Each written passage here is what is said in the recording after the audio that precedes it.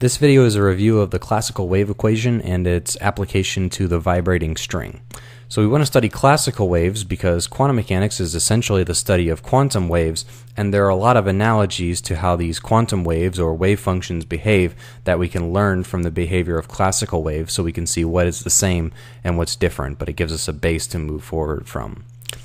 So for a wave, we're talking about some wave amplitude, this function u. It's a function of x, spatial coordinate, and t, the time coordinate, just one dimension here in space, x. It's going to have some velocity that we can choose, v, and this is going to obey the classical wave equation, that the second partial derivative with respect to space of this amplitude is equal to 1 over velocity squared times the second partial derivative with respect to time, and that's the classical wave equation that is true for any classical wave. And the way we went about finding the general solution to this was asserting separation of variables, that you can separate this amplitude into a function of space and a function of time, and we found a general form for that.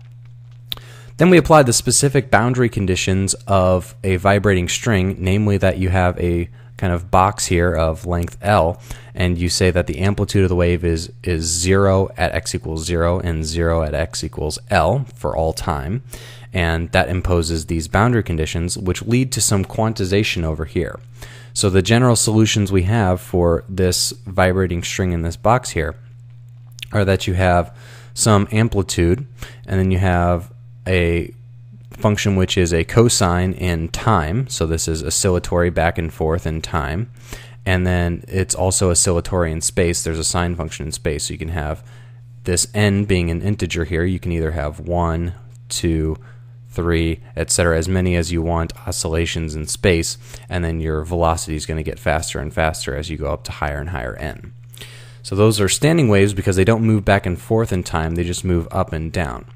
But then we saw in the animation that you can take linear combinations of these individual normal modes, these standing waves, and you can use that to represent any function which obeys these boundary conditions.